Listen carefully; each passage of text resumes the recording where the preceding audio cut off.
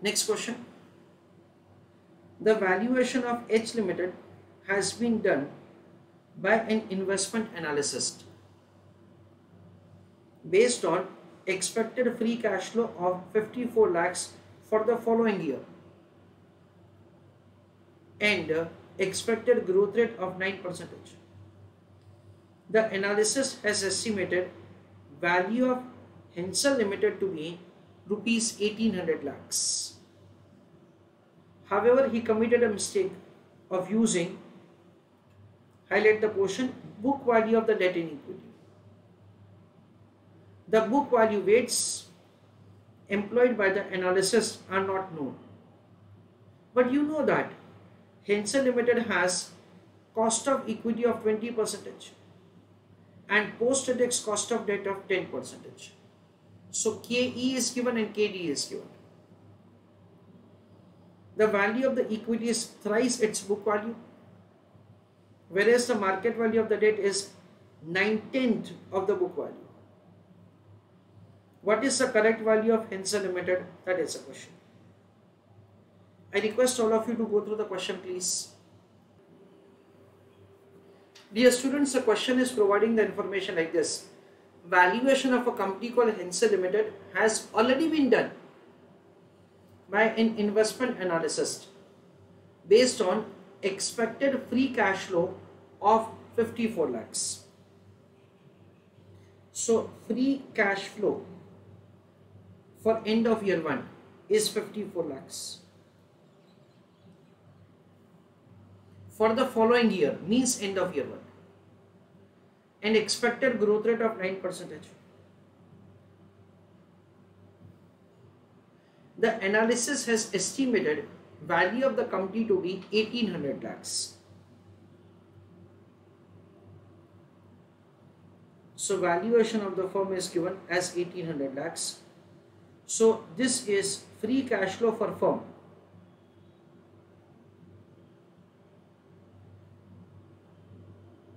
However, he committed a mistake of using book value of debt in equity. So we understand that, say, the weighted average cost of capital is found by using book value weights. We already have studied at our second level that there are two methods of making calculation of the weighted average cost of capital. One is book value approach and another is market value approach. It has been given that they have used the book value approach for the purpose of making calculation of value of the firm. Okay, proceeding further. The book value weights employed by the analysis are not known, but you know that Hansel Limited has cost of equity of 20% and post-tax cost of debt of 10%. So post-tax cost of debt financing is 10%. The value of the equity is thrice its book value. So market value of the equity is 3 times of the book value of equity. And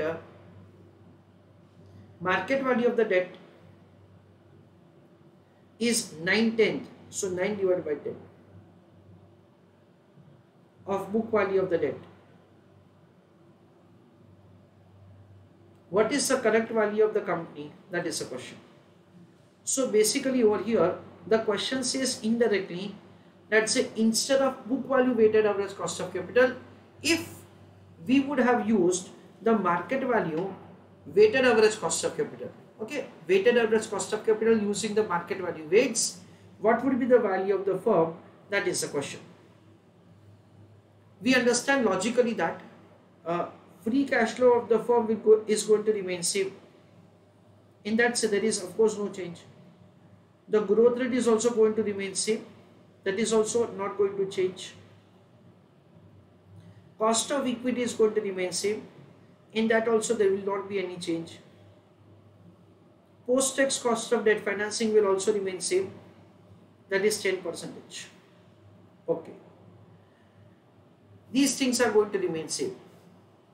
I want any of you to give answer in the chat box that what would be the answer of the value of the firm with weighted average cost of capital based on market value weights. Let us have understanding that's how to make the calculation of answer. First of all, I am giving you the overall how to do answer.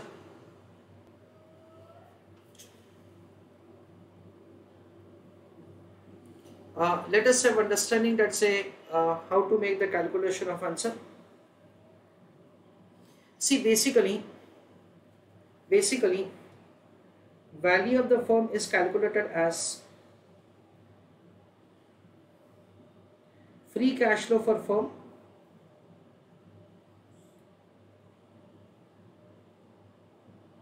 divided by weighted average cost of capital minus growth rate. That is the way we are required to make the calculation of answer. This is what the formula is. Everybody is requested to pay attention. Free cash flow for the firm is 54 lakhs.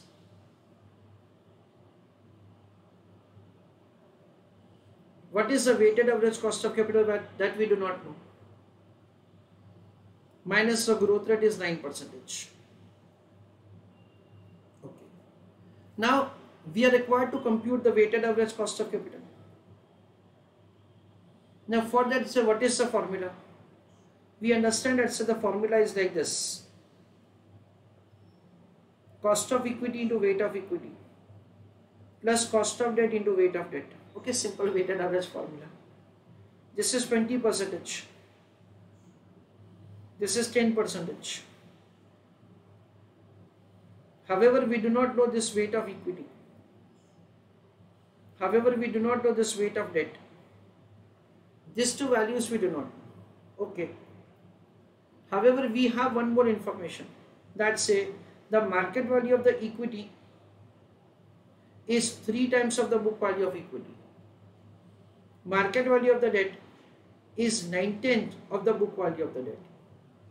That is the way, we have the kind of the information given to us. So we understand that first of all, we are required to compute that what must be the weighted average cost of capital on book value basis. And for that, again we can use this formula.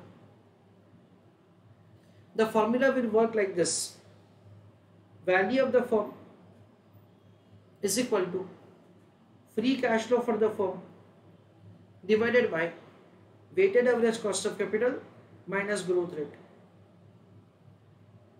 Value of the firm which is given to us in the question is 1,800 lakhs. Free cash flow for the firm is given to us in the question 54 lakhs.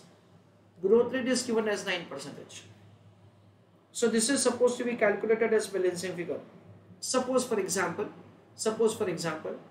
this answer comes to 15%. I am just taking an assumed figure to just give explanation to you. Now we understand that it is the equity debt. This is weight of equity. This is 1 minus weight of equity. What is the cost of equity? 20. What is the cost of debt? 10. So 20 into weight of equity. So it is 20 into weight of equity. 10 into 1 minus weight of equity. So 10 minus 10 into weight of equity. Its total is in assumed figure about 15%. So you have one equation? Yes. You have one variable? Yes. So over here we will be able to find weight of equity as balancing figure. Suppose for example, weight of equity comes to, by solving all this equation, as 0.40. So automatically the weight of debt will be 0.60. The question is providing the information that the market value of the equity is 3 times of the book value of equity. So 0.40 into 3, 1.2. 0.60 into 9 by 10, that comes to 0.54.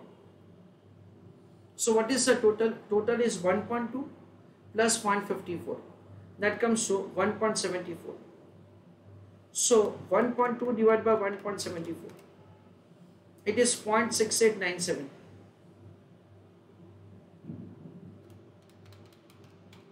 that is deducted from 1.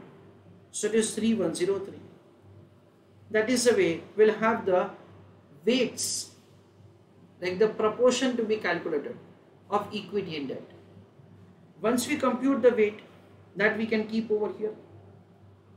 It is on the market value basis. We'll compute the weighted average cost of capital, and then finally we'll get the value of the firm. That is the simple sequence in which we are required to do answer. So what is the sequence? I just repeat that. First of all, dear students, you are required to make the calculation of the weighted average cost of capital on book value basis. The second thing that you are required to find is the weight of equity. That is the second working that you have to do. Third is you are required to compute the market value of the equity and market value of the debt using the book value and market value proportion, and based on that we will compute the weights. This is the step number 4.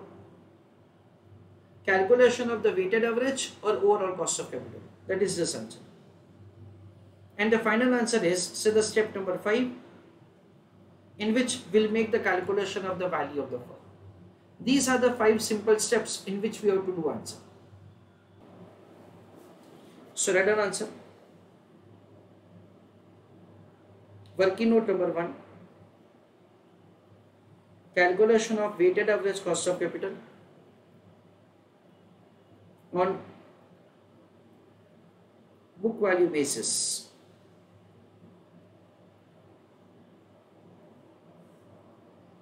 In that, write down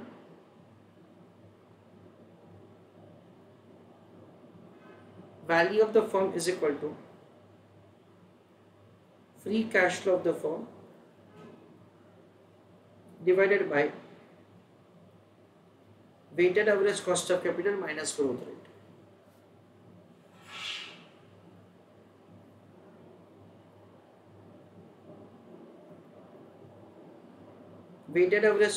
Free cash flow for the firm divided by value of the firm.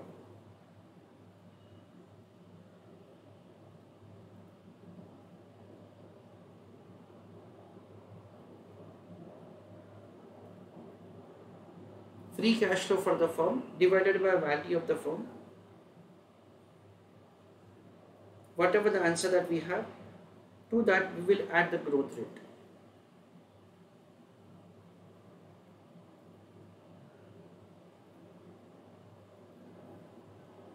So 5400 lakhs divided by 1800 lakhs.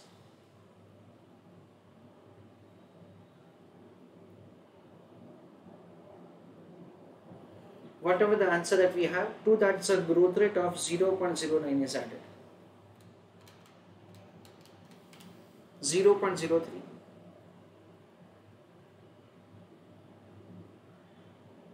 plus 0.09.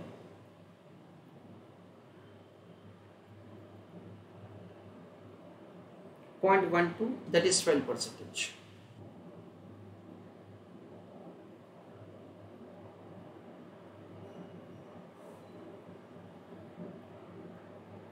Working note number 2.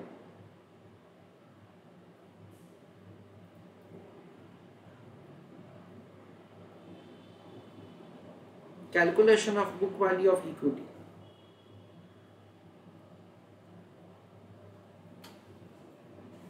There are 2 sources of finance.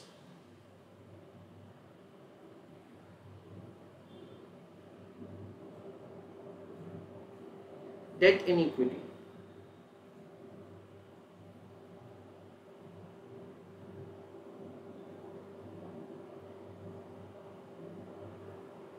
It will be multiplied with the respective debt weight. This is WD, so this is 1 minus WD. Cost, this is 10 and this is 20.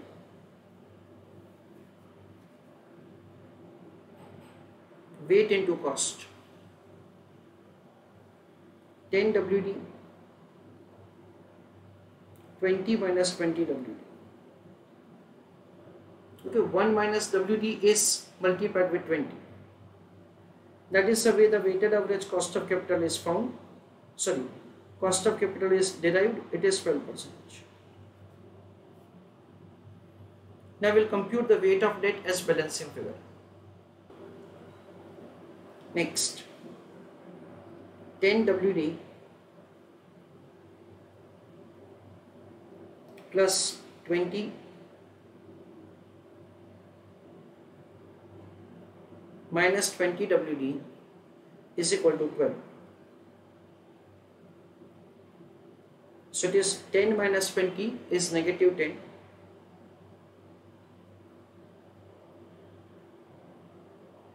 Minus 20.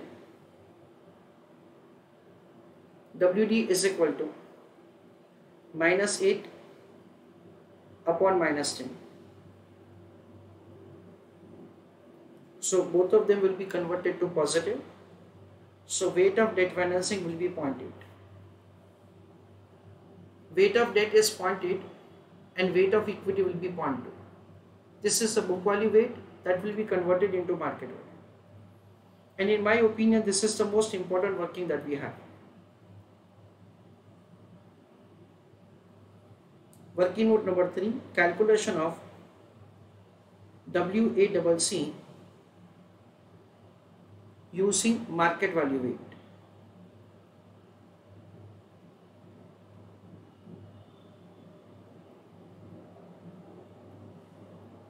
This is the most important working. See, column number 1 is once again source of finance. In that it is debt and then it is equity.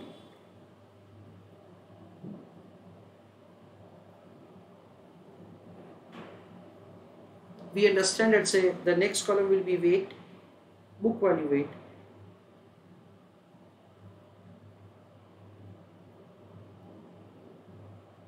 In that it is 0.80 and this is 0.20. Market value weight. In that it is 0.8 into 3, that is 2.4, into 9 divided by 10.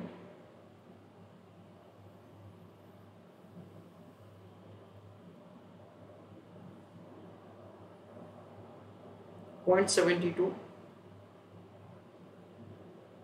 0.2 into 3, that is 0.6. So we will be having 0.72 plus 0.6, 1.32.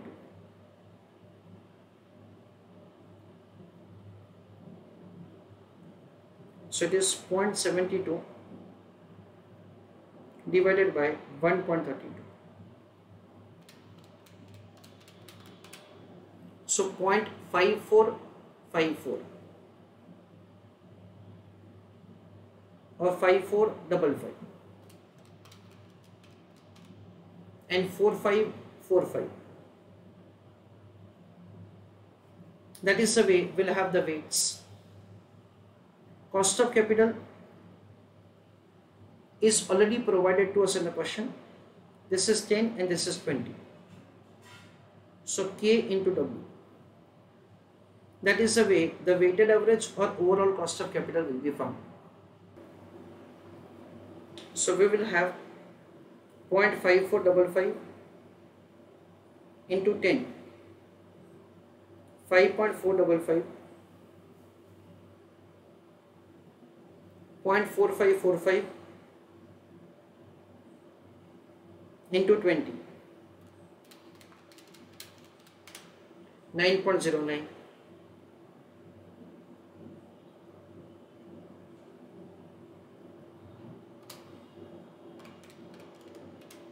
So 14.545.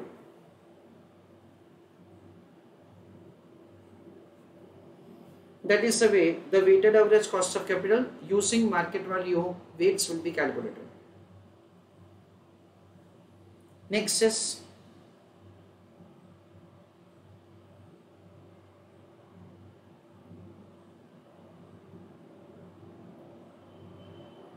calculation of value of the firm. free cash flow for the firm divided by weighted average cost of capital minus growth rate.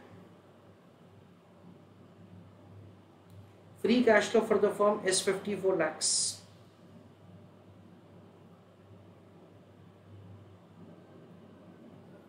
Divided by weighted average cost of capital, that is 14.545.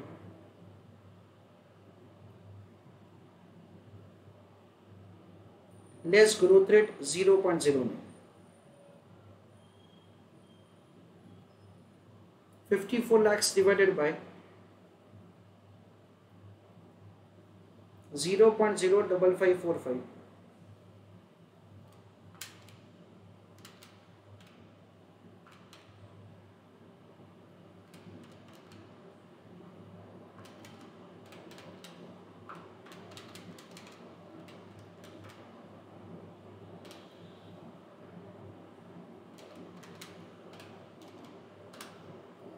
That comes to 9 crore 73 lakhs 85,031. That is the way value of the firm can be calculated. So let us have understanding how to do answer. First of all, weighted average cost of capital will be found based on the book value basis, because that will bring us the weighted average cost of capital based on market value basis. Then we compute the book value of the equity. I'm sorry, we have to change it. It is book value of debt we have found. Please change the heading. Then we understand that, say, book value of the debt is 0.80. Then weighted average cost of capital using the market value weights. This is important working. Using the book value weights, we understand that, say, we compute the market value weights. That comes to 54% and 45% approximately. Multiplying with the respective cost of capital is weighted average cost of capital. Then value of the firm, same free cash flow for the firm divided by weighted average cost of capital minus growth rate. You can see, friends, that the value of the firm from 1800 lakhs has reduced approximately half, not exactly, approximately half, just 973 lakhs. So this is a huge impact on the value of the firm, just if at all you use the market value weights instead of book value.